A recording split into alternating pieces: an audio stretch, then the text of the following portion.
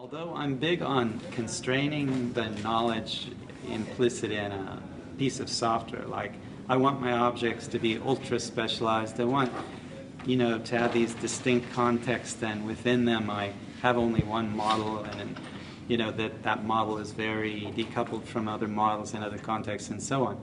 But I don't think that way at all about the people involved.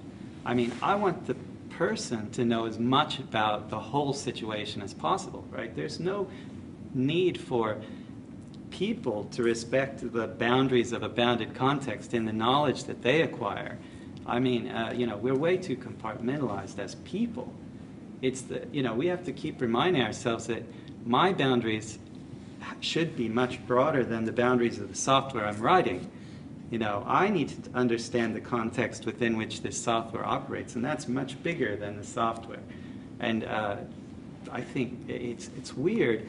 I mean, saying it out loud, it sounds ridiculous, but I have observed that people really do sort of make decisions about what knowledge they should acquire very much in alignment with the knowledge that will be in their software. Like they'll hear, for example, one of the things that, one of the strict things we do in Agile is we don't over-engineer, right? We don't try to accommodate cases beyond the ones we've got. But people extend that to saying, I shouldn't understand those other cases. I shouldn't understand the business beyond these little cases, these little stories. Well, I couldn't disagree more. I think in order to even understand the story, really understand the story you're working on right now, you need to know a lot about the environment that story is happening in.